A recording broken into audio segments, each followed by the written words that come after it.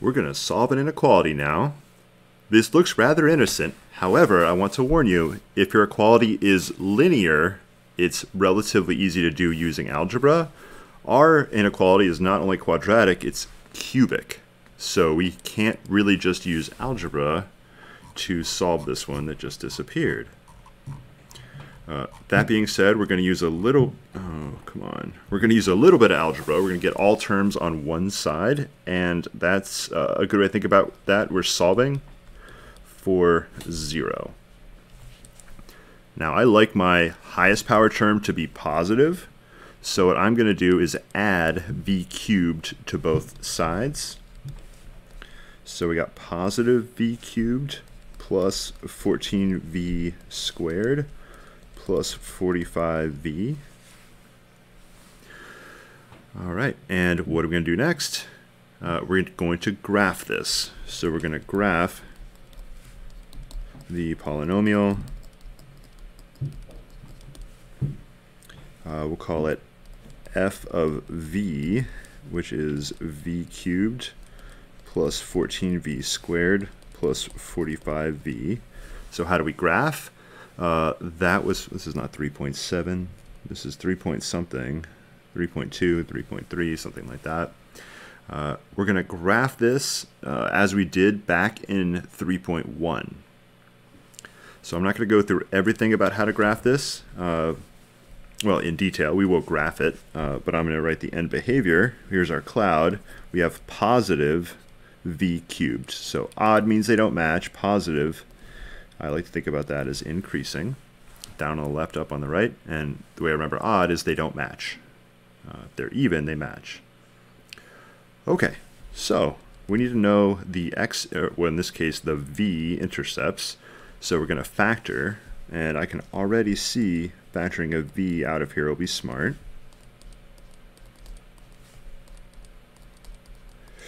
Okay, what are we going to do next? Well, let's see if we can factor it again. We're going to try to factor and get lucky. 45, it's got a few factors, but not too many. Let's make a little factor tree here. 45 is 5 times 9. Of course, 9 is 3 times 3. There's a few ways to factor 45. 5 times 9. 15 times 3. And I think that's the only, and of course you got 45 times 1, but I can clearly see that's not going to add up to give me 14. I think these are the only ways to factor it. Yes. All right, so we either have v with a 5 and a 9, or with a 15 and a 3.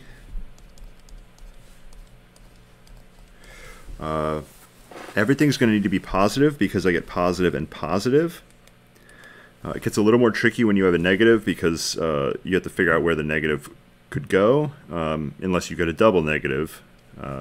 But for us, they're all both positive, so we're just going to, I'm just guessing here. We're about to check. You can't just guess in math. You have to guess and then check. That's a very important second step. All right, so let's check this one right here because I wrote it down first. So 5 times 9 is 45. It better be because that's where we got them from over here. And now we're going to multiply the first and the last. So I get, no, we're going to multiply outside, inside.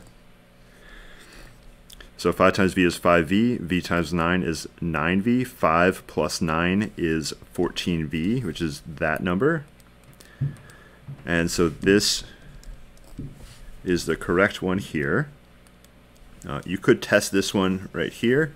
You know, 3 times 15 is 45. However, 15v plus 3v is 18v, which would not give us the right number of v's. So this one's not going to work. Okay, we're ready to graph it. So we have our factors. I'll list our factors here. We have just v. I'm going to write it as v minus 0. And we have v plus 5, v plus 9. They all have a first power, which means they're all crossing. There's no bouncing here. And we have our zeros. Remember, your factors correspond to zeros. So it'll be the v value that makes it 0. So the first one is v equals 0. The second one is v equals -5, and the third one, v equals -9. All right, so we're ready to graph. So most of my v values are negative, so I got 0, -5, -9. I'm going to use the end behavior next. So we got down on the left, up on the right. So our intercepts all cross, which means it goes cross, cross, cross like that. That's our graph. Now, if you thought maybe this one bounced instead of crossed, you would go bounced, cross. Oh, that's not good because it wouldn't have the correct end behavior. So if you make one mistake, you should be able to tell. If you make two mistakes, it'll act like it's just fine. So as long as you make one mistake, you'll realize it. Okay, so we've finished our graph. Now what we need to do is answer the question that was originally asked. Nothing on this screen is the original question. Up here, I called this right here f of v.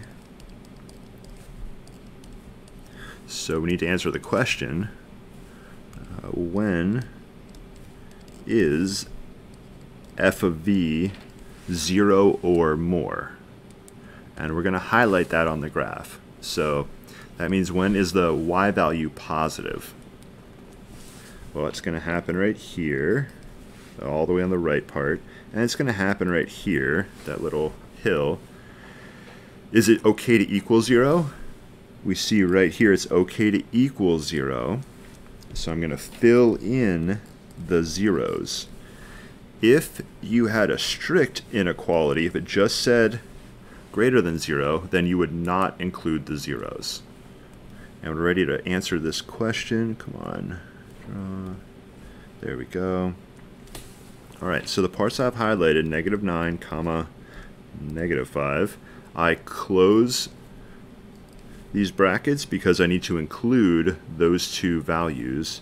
Union, it's also above the axis on the right here, which is 0, comma. This goes all the way to the right, so that's infinity, also known as two small O's when you're typing it in. And again, I include 0. You never include infinity, so it's always going to be a parenthesis at infinity, and that is going to be your answer right there. All right.